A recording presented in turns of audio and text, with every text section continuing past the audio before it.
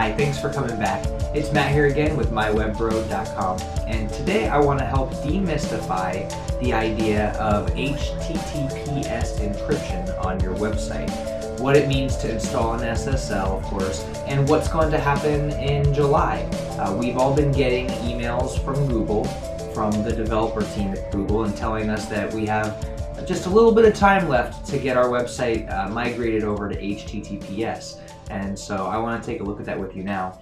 The Google Chromium blog and the Google Security blog have both been posting updates about the changes that are going to happen to Google Chrome in the form of an update. So that update is going to hit everyone's devices and computers in the beginning of July. They're reluctant to give us an actual date that they're going to release it, but I have a feeling it's going to be sometime right around July 11th. So your phone, your computer, you're going to be asked to update Google Chrome, that your Google Chrome version is outdated and it's time to update it. When that happens, some new things are going to take effect. Slowly, Google has been marking sites that are not secure as not secure. So you may have, in the last year, you may have been running a website on HTTP and noticed that you started getting this pop-up that said that the website was not secure, or that it would be over here in this little spot right here, which say not secure. So you may have noticed in the last year that you're getting a lot less conversions or less traffic, that your site's deranking, that search engine optimization is starting to fail or deteriorate. So when the new version of Google Chrome comes out in July, any website that is not secure, so instead of just a large group of them, any website that is not secure will be labeled as such by Google. And I want to show you some examples of what that looks like, because I can show you that now. Right here, I'm going to show you 3 examples of websites. Realestate.com, real-estate.com, not secure. And here you can see Google is giving you this warning. This page is not secure. A non-secure page loaded incognito mode. So here's another example.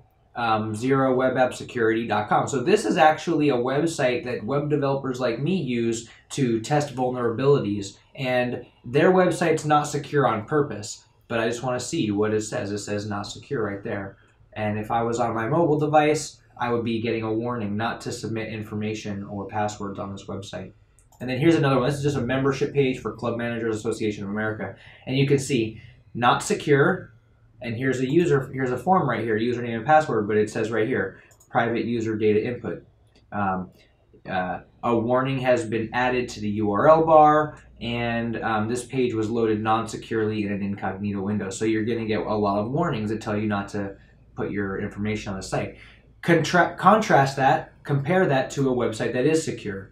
It has a security bar right here, a certificate that's valid and trusted, a secure and strong connection, and securely served resources. So all of these resources are also secure, in other words. And you can see them all, HTTPS, HTTPS, HTTPS. So this is the DasWow website. Here's the MyWebBro website, it's also secure, valid and trusted, secure and strong. And I'll just show you another e-commerce client called Bodhi Leaf Coffee, and you can see here that their entire website, their entire e-commerce build is secure.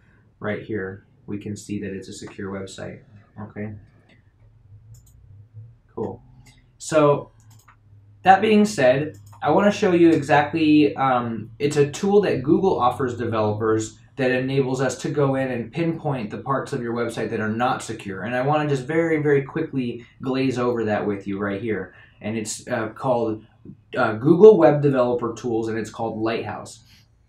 So in Lighthouse, you'll have the opportunity to do an audit of your website. And when you audit your website, it will tell you what parts of the website, whether it be the images or a certain form, maybe there's a link that's redirecting visitors away to an insecure website or to an insecure web page, and it will tell you all that so that you can fix it, so that you can finally get your green lock on the top left. And it's not an easy job. Let me rephrase that. It is not a difficult job, but it is not a quick job. This could be something that's a little bit time consuming. The bigger your website is, the more things your website does, the harder it is for your developer to tighten it up and install an SSL. So right here we can see Web Fundamentals. Google has this article that discusses why HTTPS matters. And I do recommend that if you run a website, that you understand this concept fully. Okay, and then right here we're going to just see some of the depreciations and removals in Chrome 67. So in July, when Chrome 67 does hit our devices and we finally make the update, these are the things that are going to change. Depreciation of HTTP-based public key pinning, app cache on non-secure contexts, some layout changes, okay, some CSS properties that are going to be removed. And what that does is that takes the form of an actual visible change to us as a Google user. So it's interesting. I can see here, being a web developer, what they mean, but I couldn't tell you exactly where those things are going to land. But it's going to be interesting to see. And I think some of that has to do with the idea that they're going to release a new images search bar on the Google search platform. So that's going to change the way that things look just a little bit. And then a new depreciation policy. So that has to do with your Google APIs. And you might have seen recently an email from Google that says that you have to work on things in regards to your Maps API. And for most customers, that shouldn't be an issue. But for some clients, you're using that API. It's getting so much traffic, you're using it so often that you might need to add a credit card to the account so that Google can bill you as much as a few cents a hit, but that they need to bill you for those resources.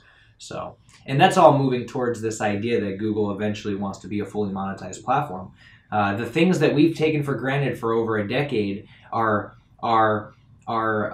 gives us the opportunity to expose our businesses and products on a level that was before unimaginable. So, you know, it makes perfect sense that Google's looking for every little way that they can to start monetizing these services and make money off of the development of these applications.